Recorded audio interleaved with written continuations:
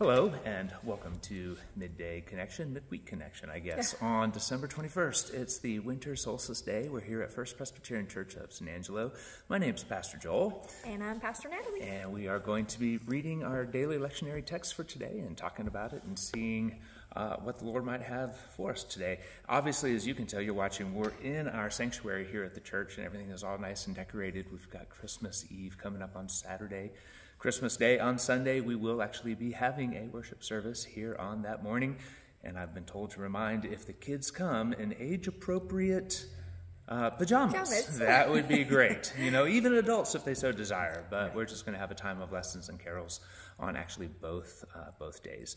But at 10:30 on Sunday morning. 10:30 on Sunday morning, that's correct. So, yeah, I guess that's about it. Christmas Eve is 5. Christmas Eve at 5 o'clock. Jingle and Mingle starts at 4 o'clock. 4 o'clock. On Christmas Eve. Great. We're working backwards. I'm glad that Natalie has everything in hand. So I guess then, without further ado, let me open us in a word of prayer. Heavenly Father, we thank you for this day, the many blessings that you have provided for us. We thank you for your word to us. We thank you for a beautiful sanctuary in which we can read your word and we can reflect upon it. But Lord, even in the midst of places that are not quite as beautiful, we know that you are present as well. And so when you meet us in dark places, Lord, we are grateful for that. But Lord, on this special day, as we approach a very special season, I ask that you would bless this time, the reading and the hearing of your word. In the name of Jesus we pray. Amen. Amen. Today we're going to start with Psalm 50. The mighty one, God, the Lord, speaks and summons the earth from the rising of the sun to its setting. Out of Zion, the perfection of beauty, God shines forth. Our God comes and does not keep silence. Before him is a devouring fire and a mighty tempest all around him. He calls to the heavens above and to the earth that he may judge his people.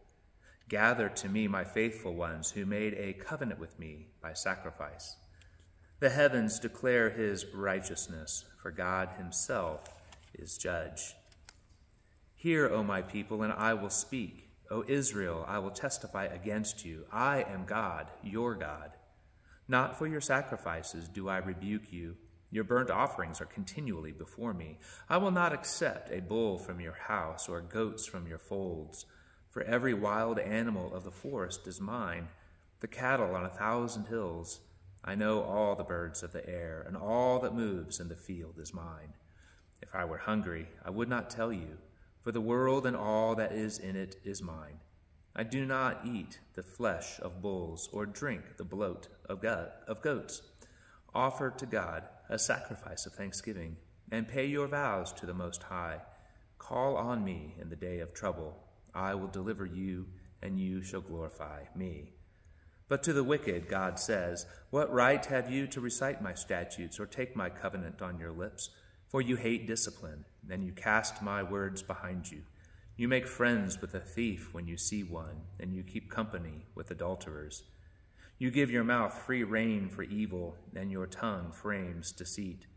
You sit and speak against your kin. You slander your own mother's child. These things you have done, and I have been silent. You thought that I was just like yourself, but now I rebuke you and lay the charge before you. Mark this then, you who forget God, or I will tear you apart, and there will be none to deliver. Those who bring thanksgiving as their sacrifice honor me. To those who go the right way, I will show the salvation of God. Psalm 147, verses 1 through 11. Praise the Lord. How good it is to sing praises to our God, for he is gracious, and a song of praise is fitting. The Lord builds up Jerusalem. He gathers the outcasts of Israel. He heals the brokenhearted and binds up their wounds. He determines the number of the stars. He gives to all of them their names. Great is our Lord and abundant in power. His understanding is beyond measure. The Lord lifts up the downtrodden. He casts the wicked to the ground. Sing to the Lord with thanksgiving. Make melody to our God on the lyre. He covers the heavens with clouds, prepares rain for the earth, makes grass grow on the hills. He gives to the animals their food, and to the young ravens when they cry. His delight is not in the strength of the horse, nor his pleasure in the speed of the runner. But the Lord takes pleasure in those who fear him, and those who hope in his steadfast love. Our prophetic word today comes from Isaiah chapter 29, verses 9 through 24. Stupefy yourselves and be in a stupor. Blind yourselves and be blind. Be drunk, but not from wine. Stagger, but not from strong drink. For the Lord has poured out upon you a spirit of deep sleep. He has closed your eyes, you prophets, and covered your heads, you seers. The vision of all this has become for you like the words of a sealed document. If it is given to those who can read with the command, "Read this," they say, "We cannot, for it is sealed." And if it is given to those who cannot read, saying, "Read this," they say, "We cannot read." The Lord said, "Because these people draw near me with their mouths and honor me with their lips, while their hearts are far from me, and their worship of me is a human commandment learned by rote, so I will again do amazing things with this people, shocking and amazing. The wisdom of their wise shall perish, and the discernment of the discerning shall be hidden. Ha! You who hide a plan too deep for the Lord, whose deeds are in the dark, and who say, 'Who sees us? Who knows us?' You turn things upside down. Shall the potter be regarded as the clay? Shall the thing made say of its maker, 'He did not make me'? Or the thing formed say to the one who formed it, 'He has no understanding'? Shall not Lebanon in a very little while become a fruitful field, and the fruitful field be regarded as a forest? On that day the deaf shall hear the words of a scroll, and out of their gloom and darkness the eyes of the blind shall see. The meek shall obtain fresh joy in the Lord, and the neediest people shall exult in the Holy One of Israel. For the tyrant shall be no more, and the scoffer shall cease to be. All those alert to do evil shall be cut off, those who cause a person to lose a lawsuit, who set a trap for the arbiter in the gate, and without grounds deny justice to the one in the right. Therefore, thus says the Lord, who redeemed Abraham concerning the house of Jacob, no longer shall Jacob be ashamed, no longer shall his face grow pale, for when he sees his children, the work of my hands, in his midst, they will sanctify my name. They will sanctify the Holy One of Jacob, and will stand in awe of the God of Israel. And those who err in spirit will come to understanding, and those who grumble will accept instruction. From Revelation chapter 21, verses 9 through 21. Then one of the 7 angels who had the 7 bowls full of the 7 last plagues came and said to me, "Come, I will show you the bride, the wife of the Lamb." And in the Spirit he carried me away to a great high mountain and showed me the holy city Jerusalem coming down out of heaven from God. It has the glory of God and a radiance like a very rare jewel, like jasper, clear as crystal. It has a great high wall with 12 gates, and at the gates 12 angels, and on the gates are inscribed the names of the 12 tribes of the Israelites. On the east 3 gates, on the north 3 gates, on the south 3 gates, and on the west 3 gates. And the wall of the city has 12 foundations, and on them are the 12 names of the 12 apostles of the Lamb. The angel who talked to me had a measuring rod of gold to measure the city and its gates and walls. The city lies 4 square its length, the same as its width, and he measured the city with his rod, 1,500 miles. Its length and width and height are equal. He also measured its wall 144 cubits by human measurement, which the angel was using. The wall is built of jasper, while the city is pure gold, clear as glass. The foundations of the wall of the city are adorned with every jewel.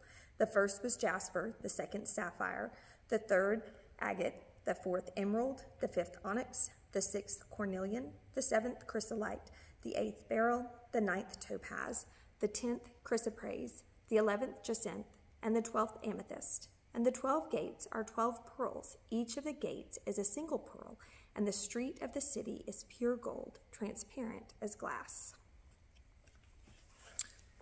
And our gospel today is from Luke chapter 1, verses 26 through 38. In the 6th month, the angel Gabriel was sent by God to a town in Galilee called Nazareth, to to a virgin engaged to a man whose name was Joseph, of the house of David. The virgin's name was Mary. And he came to her and said, "Greetings, favored one, the Lord is with you." But she was much perplexed by his words, and pondered what sort of greeting this might be. The angel said to her, "Do not be afraid, Mary, for you have found favor with God. And now you will conceive in your womb and bear a son, and you will name him Jesus. He will be great, and will be called the Son of the Most High, and the Lord God will give to him the throne of his ancestor David. He will reign over the house of Jacob forever, and of his kingdom there will be no end." Mary said to the angel, "How can this be, since I am a virgin?" The angel said to her, "The Holy Spirit will come upon you, and the power of the Most High will overshadow you.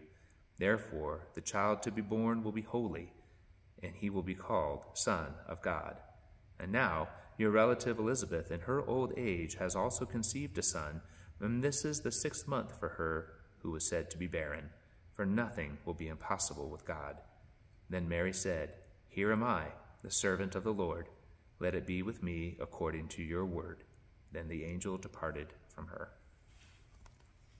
And back to our psalm, Psalm 53.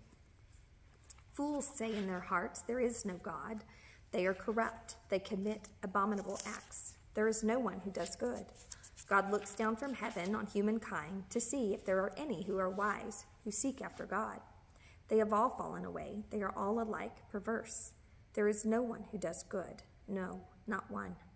Have they no knowledge, those evildoers who eat up my people as they eat bread and do not call upon God? There they shall be in great terror, in terror such as has not been, for God will scatter the bones of the ungodly. They will be put to shame, for God has rejected them. Oh, that deliverance for Israel would come from Zion.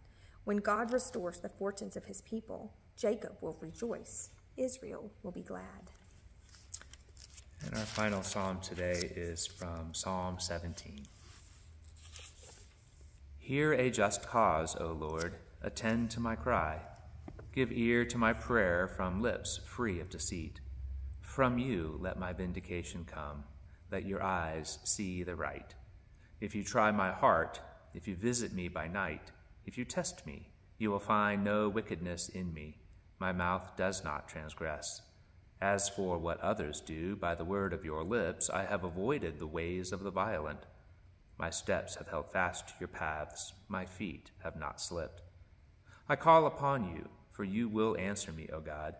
Incline your ear to me. Hear my words. Wondrously show your steadfast love, O Savior of those who seek refuge from their adversaries at your right hand. Guard me as the apple of the eye. Hide me in the shadow of your wings. From the wicked who despoil me, my deadly enemies who surround me. They close their hearts to pity. With their mouths they speak arrogantly. They track me down. Now they surround me. They set their eyes to cast me to the ground. They are like a lion eager to tear, like a young lion lurking in ambush. Rise up, O Lord, confront them, overthrow them. By your sword deliver my life from the wicked. From mortals, by your hand, O Lord, from mortals whose portion in life is in this world. May their bellies be filled with what you have stored up for them. May their children have more than enough. May they leave something over to their little ones. As for me, I shall behold your face in righteousness. When I awake, I will be satisfied, beholding your likeness. These are the words of the Lord. Thanks be to God.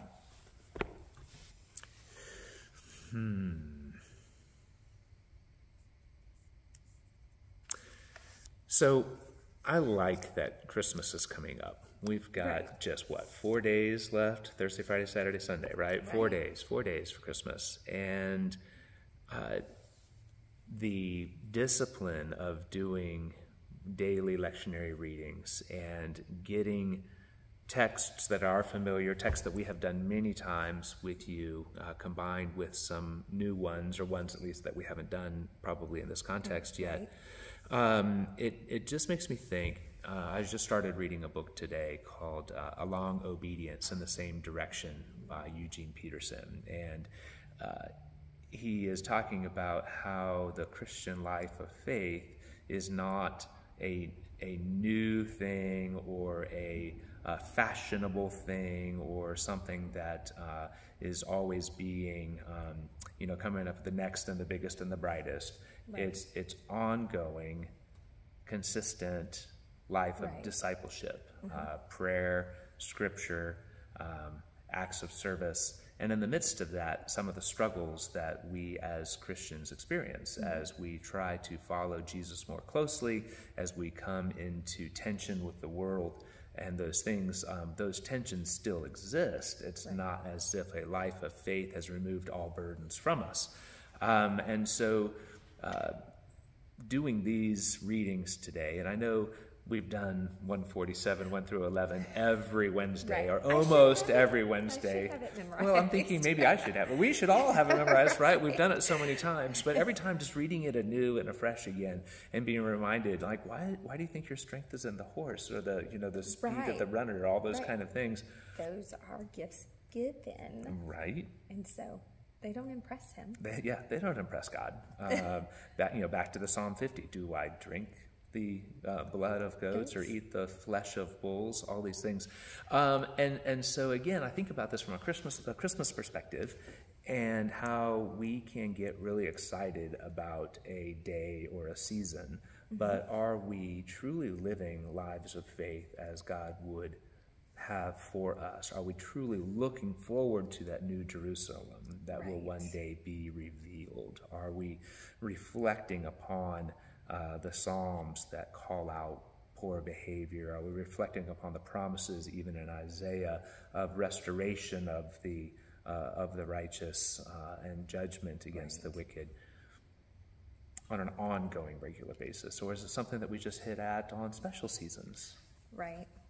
Well, and I think, and when you look at, you look at the high points in the church year, and you've got the Christmas, and you've got the Easter, and you have all of those things and those times, and we hit, it's a cycle. And so every year we do this. And on one hand, I think that it is important that we don't get, it's just Christmas, it's just Easter. Right. That we want that newness, we want that excitement about the season. But I know that you've said it in sermons, and I know we have spoken about it, but are we living lives reflective of just exactly the magnitude of what is being done in these seasons?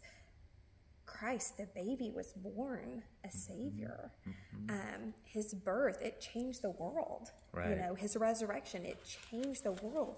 So do we take those events in the church year and take those events that we are celebrating in our own lives, and are our lives transformed by that? Are we impacted by that?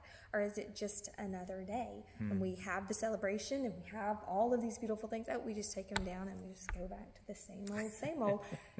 Are we truly, I don't know if we can ever truly grasp the magnitude of what he has done for us, but are we celebrating in the magnitude of the sacrifice that Christ has offered to us, and the salvation that he has offered to us?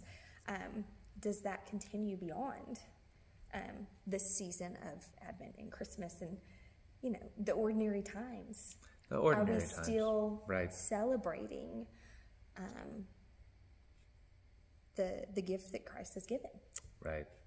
So, like, even going to the Luke passage, and obviously super familiar, the birth of Jesus being foretold there in Luke chapter 1, that there's a little town in Galilee called Nazareth. Not probably the most impressive town. I'm sure, I've never been there, but, I'm sure that it's got its natural beauty, just like kind of any other place in the world. But a small town, small place. And there is a young woman, a virgin, engaged to a man named Joseph. And an angel of the Lord shows up and gives this news about how she's favored. Don't be afraid, that you're going to conceive a child of the Holy Spirit, that called the Son of God. Name him Jesus. Name him, Joshua, basically, Yeshua, the one who saves. And nothing will be impossible, because he tells her, informs her that her cousin Mary, who had been barren for all these years, has herself become pregnant. And I think sometimes these can become so familiar, like you were saying, Right. that we forget the majesty and the magnitude. And so Mary's response, well, here am I, the servant of the Lord, let it be according to me.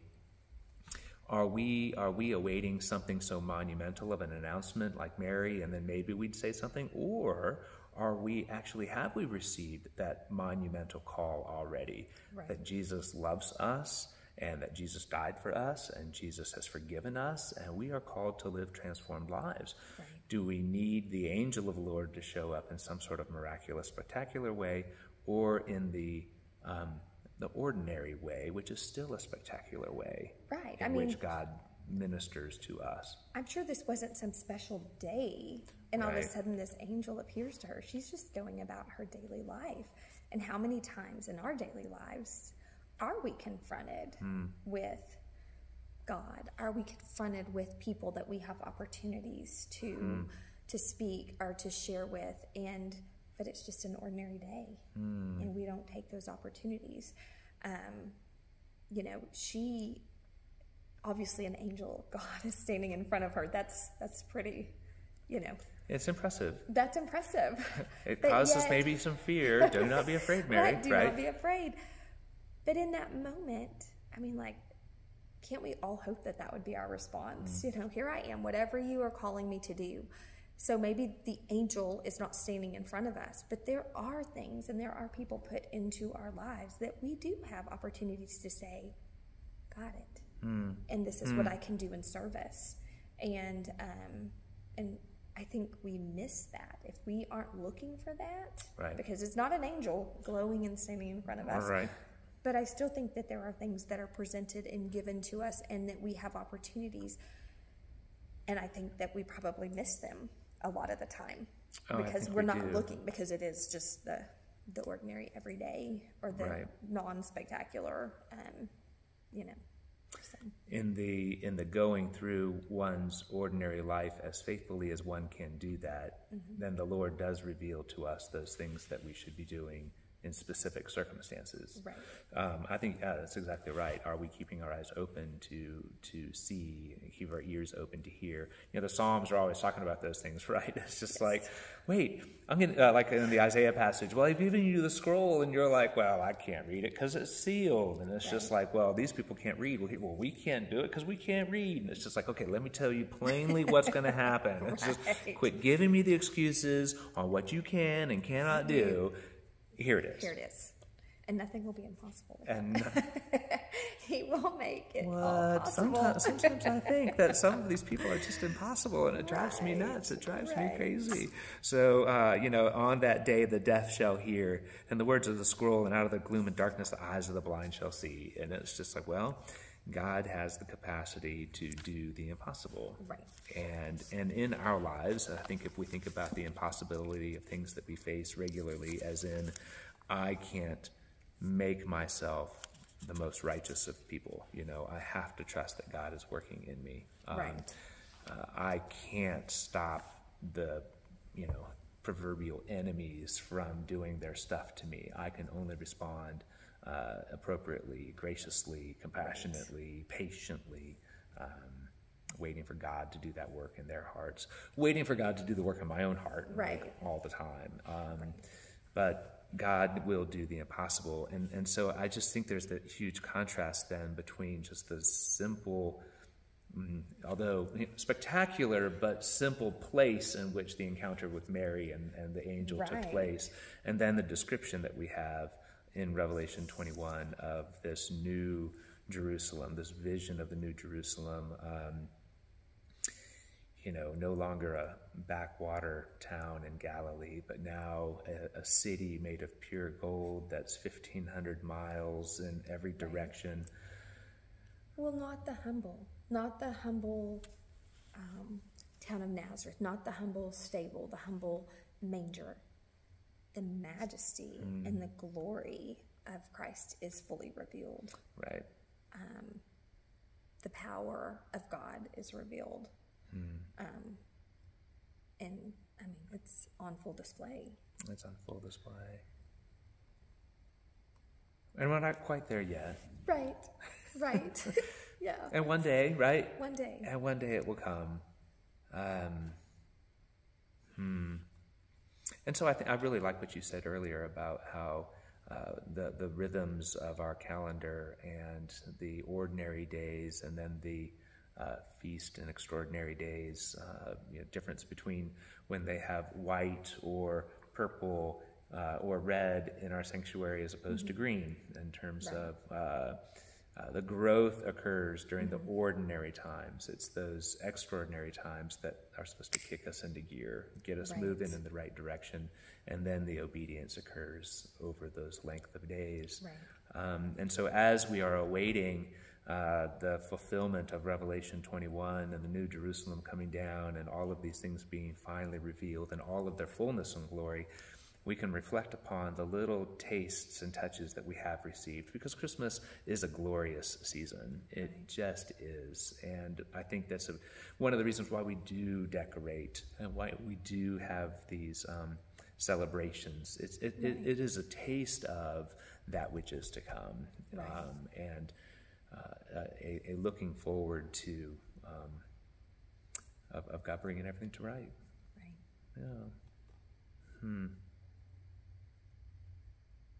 Again, Revelation 21, not your typical Christmas passage. I know. I was reading that going, where are we going to go with this? Well, again, we've got some cool decorations, but we don't have streets of gold and foundations of the wall adorned with every precious stone and things. It's like, this is good. No pearls hanging out on the... This is good. Yes. But it's not this. Right. So even in the midst of the celebration, it's not the final fulfillment. Right. But it's a foretaste, a looking forward to that which God will do. Anything else? I think that's good. It's an exciting time then. It is. It is. It's exciting. It is. Well, why don't you close us in prayer then? I'd be happy to. Great. Gracious Lord, thank you for this time together, and thank you for the opportunity to read your word and to share your word. And I just pray that in this excitement of the Christmas season, that it seems so easy to see you in these moments, that beyond the Christmas season, that we continue to look for you and look for the ways that you call us into service of others. Look for ways and opportunities to share the good news of your Son. And may we look forward to experiencing your full glory and your full majesty. In Jesus' name we pray. Amen. Amen. All right, everybody. I don't know if we're going to have a chance to do this next week. It's just kind of the week after Christmas, and we'll see what happens. But nonetheless, we're looking forward to continuing opportunities to do midweek connections in 2023. And if you do have any questions or comments, please do call the church, and we'd be happy to listen to you and share prayer concerns and certainly bring those before the Lord. So again, 4 o'clock. Jingle and Mingle. Jingle and Mingle 5 Saturday. o'clock on Saturday. 5 o'clock. 5 o'clock here in the sanctuary for our Christmas Eve service, and 10:30 on Sunday morning. Hope to see you. Take care. Bye-bye.